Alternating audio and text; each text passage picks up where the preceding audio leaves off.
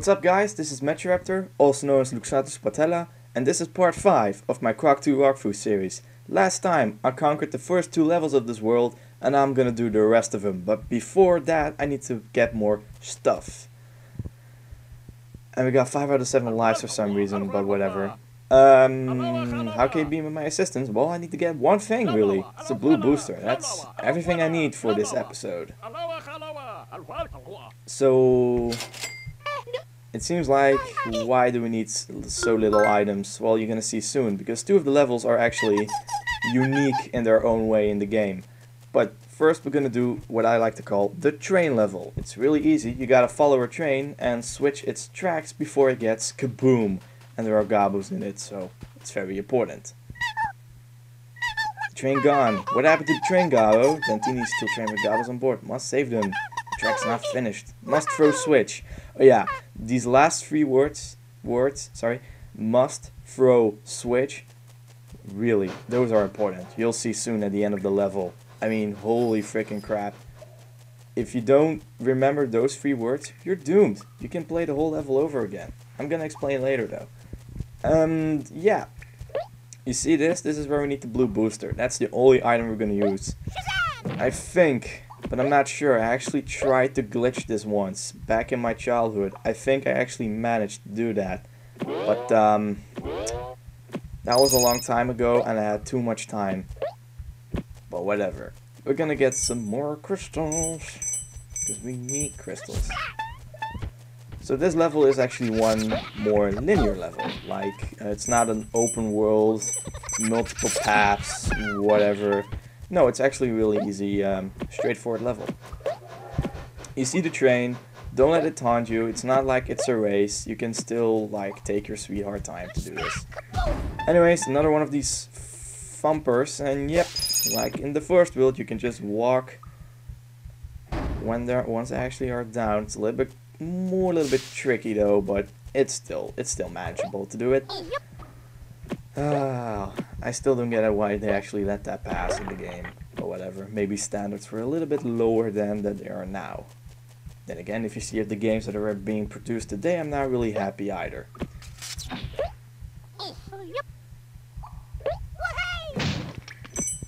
Okay, so there's a lot of these stupid platforms and there were like Dantinis all over the place. So you need to jump a little bit more careful. So that's why I love the camera alignment. This is one of the, I think, 2 or 3 cliff segments. Like you saw these rocks falling. So you probably think, oh, they're gonna fall every 2 seconds and you need to wait until the right time, then you can jump over them. No, I could just jump over them already, like in a fluent run. I don't know why. Maybe it's because, I don't know, maybe the timing is a little bit effed up in my game, but I'm just gonna take it for what it is. I'm not gonna complain. Also, ice. Holy crap. This ice in this game is so annoying because you can really go for it. I explained it already during the introduction of the second world, but holy shit, just look at it. You can like go miles and miles of just, you know, gliding with the ice, and the controls are absolutely, well, not terrible, but like, ugh. See, I almost did not, whoa, I almost did not make that jump. That was actually scary. That was not supposed to happen, by the way. I'm glad I did not die, like in the last part. Holy crap, I still have nightmares about that. Okay. So is this crystal number 3? Yeah, this is crystal number 3. And I know where the other 2 are. The last one is pretty interesting. It took me a little while to figure it out when I was a kid, but you're gonna see soon what was the solution. So, is there anything interesting about this level so far? There are a couple of things. I'm gonna explain soon. Like, there are a couple of scenarios which you haven't seen before in levels of Croc 2, which are like unique. This is one of them. You see 2 boxes stacked on each other. What's the point? You know, like there are boxes scattered everywhere. Why do they need to do 2 boxes on each other? This is the reason. You need to stomp on it with maximum jumping power. Then you can actually get the heart. So that was a little bit sneaky. It's well thought. I mean, it works. It's a little bit sneaky though. But whatever, I'm gonna take it for what it is. Camera alignment. They can shoot over boxes too. That's amazing. So whoa!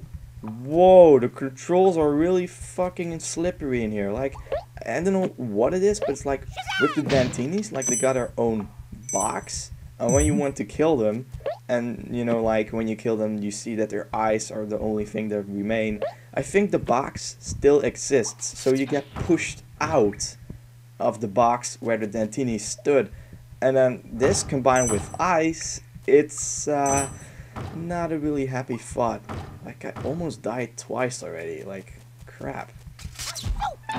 See, look at this. I just got launched at that ice, sort of, you know, so to speak. So I'm not gonna go through the trouble of actually fighting this Dantini. I'm like, you know, I just want to get my crystals and get the hell out of here.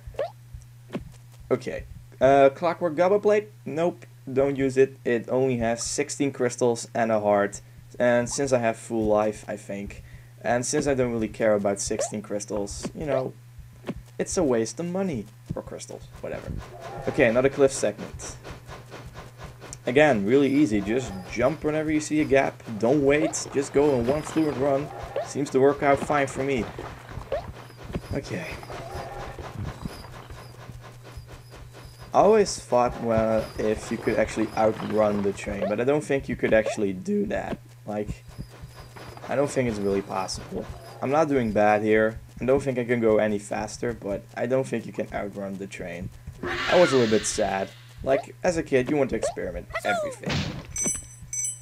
Okay. I can see the 4th crystal already. Okay, so now we have these guys. I don't think you will see them a lot in the game. And I don't think if you can actually kill them. I actually never tried to kill them because, well, their pattern isn't really that bad. Like, if you stand in the middle, they won't really hurt you. So I don't really have a problem with them. That box, should I get it? Should I not get it? I like to take... Oh, I just want to say I like to take a risk, but... maybe I do not like him. Okay, you probably think, just jump over here, Croc. Okay, I'm gonna do it. It worked out fine. I was a little bit scared to do this, actually. I did not do this in my practice run, but I like to take a little risk. Okay. Just take it easy, Croc. Take it easy. Jump. I actually died in this part during my practice run. I don't know why. I guess the jump was a little bit effed up. Okay. There's the train. I don't give 2 shits. Ooh, 7 out of 7. I thought I had full life, but... Oh yeah, I just got hit by that other thing. And now I just got hit by the Dantini. I'm doing a horrible job in here. Okay, this is the last crystal. It's caged in. You need to stomp over here. Like the first time I was like, you can't do that. Those are the tracks. No, this is not the tracks. So I was a little bit stunned when you can actually do this. And there's a key and there's another box, so yippee yippee yay. We can get ourselves the 5th crystal, but still we need to do an obstacle course. And this obstacle course, of course, has ice. I hope I do not fuck up. See, there's the Gobbo. I can already see it. There are 3 Dantinis in my way. I need to be very freaking careful and just take my time. There's no time limit, I think. Okay, shoot and go for it. Stop and punch. See? Whoa! Whoa! Like, holy f... You see that? That's just the Dantini's hitbox thingy. See? Okay, fuck it. I don't really care if I get hit. Holy crap, I still got it. Oh. No, seriously. I don't know what's up with that. Somebody needs to figure out. That's the only thing I want to do. Okay, hit the switch, hit the switch, hit the switch, hit the switch. If you do not hit the switch within 2 seconds, you fucked up the level and you need to do it all over again. They don't give you any explanation. Just hit that switch. I mean, seriously. Dantini's are so naughty. Ew. I cannot express this enough. Hit that switch. I haven't that's the thing. I haven't got time to... I don't know how the entire room looks like. I only know that switch. That switch is like burnt in my retina, and the only thing I can think of when I see that switch is just to hit it as fast as possible. I mean, seriously. Oh, I really remember, like, oh, I was 1 millisecond too late and I fucked it up. Now, you're probably thinking, what the fuck? There's a balloon and a giant hole? Flavio the thermal fish is trying to heat up the village. Everything will melt. What's wrong with melting? Oh, it's because of the snowman, I think. Okay, sure. You probably think this is a boss battle. Yep, it's a boss battle. We're not going to do it right now. I just wanted to show you and explain why there is a giant pit with a balloon in there. Because otherwise I'll get some questions in the comments. Like, hey, did you not see that balloon over there? I'm like, yeah, I did. But I didn't want to tell you. See, now I'm going to tell you anyways. I need to think for 2 seconds. Yeah, okay. We're going to do this one. The snowman contest. We need to roll the snowman's head to its body. This has to be one of the most frustrating levels in the entire game. Because, well, you just see it, right? You just see... Can you see what we need to do here? I think you can. And I think you're like, holy crap, if the ice level had this kind of fucked up controls, what about this level? Well, it's not so bad in here. I'm gonna be honest, it's not so bad. It's just that the way you accelerate, you can go really fast with this snowman's head. It's just not really recommended to do that. Anyways, for this level, you don't need any items. Just to say. Dantinis, just squish them. Couldn't be any easier. Boxes, just ram into them. Couldn't be any easier. Crystals, you could just get them. Couldn't be any easier. Unless when they do this stupid little narrow platforming with giant pits. Because, well, that makes it a little bit harder. Save files. Just jump. You can actually jump. It's pretty cool. Okay. There are alternate paths in here. It's a little bit annoying, but we need to take them if you want to get your 100% score. Yeah, don't explain to me what those things are. I'm just gonna say that they are like Dantinis, or it looks like a Santa, really. Like the legs are like just like Santa Claus, I think. It's not really like a Dantini, I think, but whatever. Okay, yeah, you see I'm taking my sweet ass time for this, but it has a reason. Okay, third crystal. The question is, am I gonna go for 100 crystals?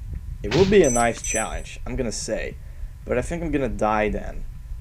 Still, I want to do it. You can actually take a shortcut, like you could just kind of fall to the left, to the right, and actually go and land on the platform below you. I actually tried that a couple of times, but it didn't really work out the way I wanted it to. So I'm just gonna follow my strategy and take the long ass run for it. That was like a little uphill, and that's like a little downhill. It's like there's some stuff going on. Give me that crystal.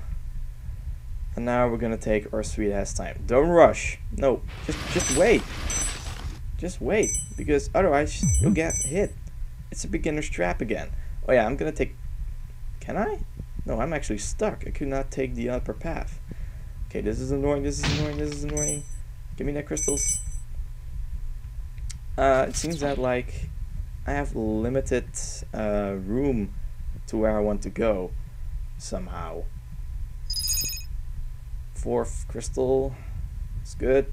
Now I need to take the other way back, I think. Or was that useless? That was actually, well, not useless, but there was no box or anything, so. And yeah, this is one part you can actually accelerate. There's no problem, except for this, of course. Like they want to make you do a fucking turn while you're going 50 miles per hour with the snowman's head.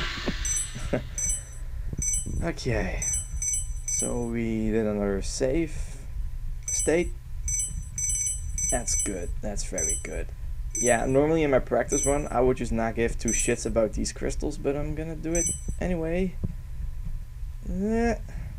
if I do not die during this run, I will be pretty proud of myself, because of all the levels that I like worry the most, this is one of them. This is like the level that really worries me the most. Oh, I guess I just fucked up. I'm not proud of myself anymore. Nah, you know, whatever. You know, it's just, if you want to get yourself 100 crystals, you gotta sacrifice a little bit. And if you get 100 crystals, like you all know, you get full health again. So, I think in the long run, it is worth it to die a little bit here and there. It's just because the second world is very annoying when it comes to its levels arrangement. It is really annoying. Okay. Crystal number 5. Now you probably think, where the hell is the Gobbo? And is there any obstacle course? No, there's no obstacle course, and no, the Gobbo is not here. It's all the way at the end. And it's not like there's like some sort of time limit you need to get there. No, it's just, you need to get there. That's all. That's your primitive instinct, just to get there. You need to get there. Your objective is just to get there. Again, just wait for those dudes to pass by, otherwise you will lose a health. Easy set. And here there are 3 dudes having fun. Bye, Santa. I'll see you next time. Alright. I actually missed the box? Yep. I missed the box. Yahoo! Still, I got the Gobbo. That's the most important thing. Yeah. I still got the Gobbo, so I'm still happy. Look at that. We almost got 700. That's a lot of money. For me, at least. Gobbo's trapped on high cliffs. Gobbo's not able to get up there. Maybe Croc can up there. Use strange air glider left by mysterious Gobbo with big glasses. I wonder who that could be. Anyways, this level is very short, but very, very fun. You need to save 7 Gobbos. It couldn't be any easier. You can steer with left and right, and because it's like a flying segment, if you push up, you will go down. For flying games, this is standard. And there are 5 crystals, color crystals scattered everywhere. And there are also like these circulate crystals. You don't need to get into the middle, just if you touch them with your feet, it's good enough. Okay, now we need to go down, get that crystal. Phew. I always thought these things were like tornadoes, so I thought you need to avoid them. But no, you can actually get up them to get yourself a little bit more air. I was so shocked the first time I actually figured that out. So you're probably thinking, how the hell did you actually complete that level? Well, you don't actually need to go to the tornadoes, I think, to complete the level. I'm not really sure though, but I think you don't really need to do that. Anyways, you can see the landing strip already. It's a very short level, I'm not gonna lie. But there's one little catch. Still need to get that freaking Gobbo, and it's all the way at the end of the landing strip. So I must not fuck up. There we go, I did not fuck up. I'm happy. And I got 100 crystals. Nice. Thank you, Croc. Not a problem. So, it seems that we have all Golden Gobbos in here. We got 10, if I'm correct.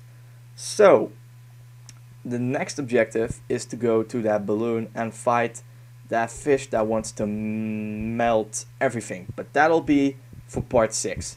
Like and favorite this video if you like the content. You can also comment, of course. Subscribe to our channel, Rake You Free, for more upcoming videos. And I'll see you next time. Peace. We could actually be over this level pretty quickly, but we're not going to, I guess. I had to facepalm real hard to myself right now. My first death, unintended. That was really horrible.